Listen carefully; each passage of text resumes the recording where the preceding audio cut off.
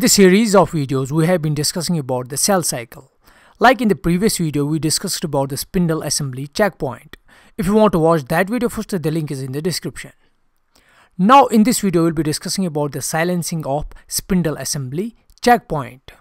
In this case of silencing, we need to activate the APC, or you can say cyclosome. We know when we have unattached kinetochore, the SAC, that's spindle assembly checkpoint, activates the MCC, that's mitotic checkpoint complex. Then this MCC inhibits the APC, and this process is deemed as spindle assembly checkpoint. But when we have attached kinetochore, that time we need to deactivate the MCC.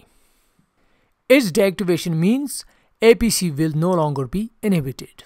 So it is the attached kinetochore at centromere that mediates the silencing of spindle assembly checkpoint. Now let's see the mechanism in detail. Here in this diagram we have the centromere, and to it we have kinetochore bound as shown in the diagram. And then to this kinetochore the microtubule gets attached. Then we can say we have the attached kinetochore, and this will mediate the silencing of spindle assembly checkpoint. And we know we have the plus end and minus end of microtubule as shown in the diagram. And we also see some interaction of motor proteins with the microtubule.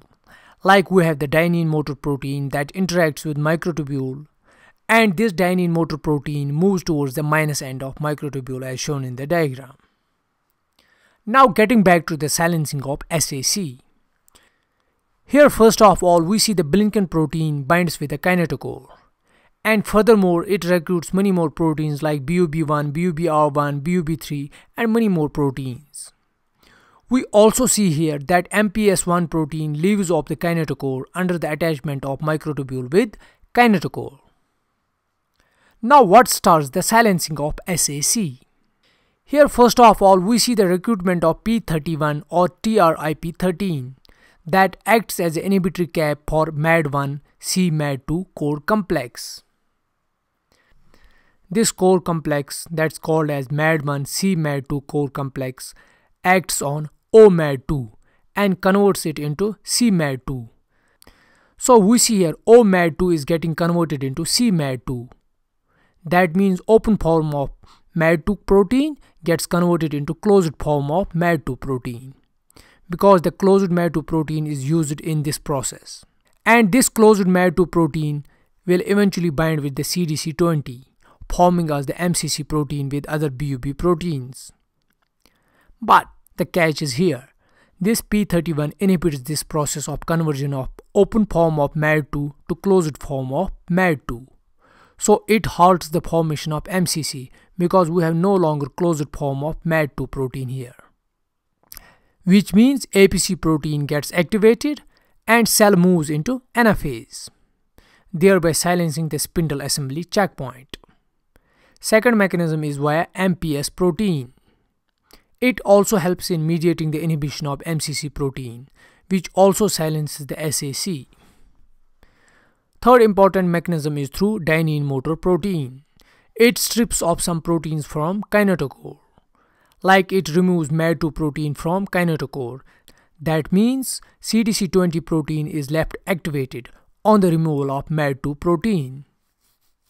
And furthermore, this CDC20 protein binds with the APC protein and mediates the transition from metaphase to anaphase. So this is how we get the silencing of SAC. Now let's see how APC and CDC20 mediates the transition. First of all, APC protein mediates the ubiquitination of cyclin B protein as shown in the diagram. That leads to degradation of cyclin B and its inactivation. And in the next step, APC also ubiquitinates serine protein and mediates its degradation. That leads to activation of separase protein. Then this separase protein degrades the cohesin protein, breaking the link between sister chromatids and initiating the anaphase. So this is how we get the transition from meta to anaphase. I hope you like the video. If you like it, give it a thumbs up. Do consider supporting my work on Patreon or YouTube, and also make sure to subscribe this channel. Thanks.